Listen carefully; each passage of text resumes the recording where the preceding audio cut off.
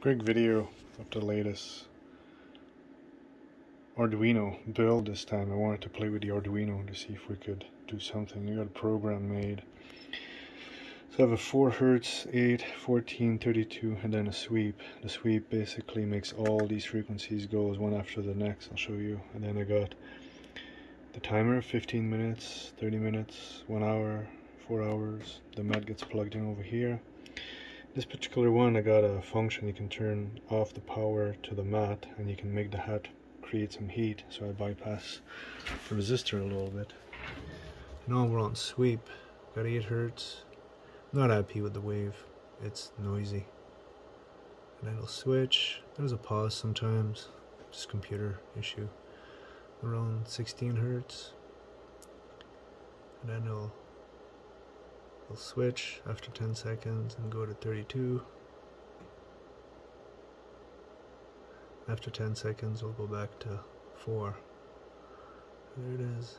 And it just keeps doing the cycle over and over and over again. But this is a nightmare. I am happy I will never do this again.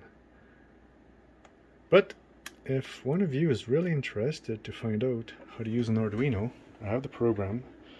I'll give it for free. And I have all the drawings for it. Right here, it's for the screen, and right here is for the buttons.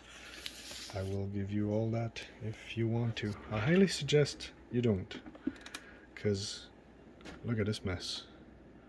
This was a freaking nightmare to wire, and it's not making the prettiest wave anyway, but that could be just my MOSFET.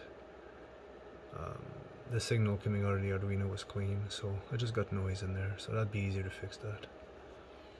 But I think the Nexion screen will be way better anyway.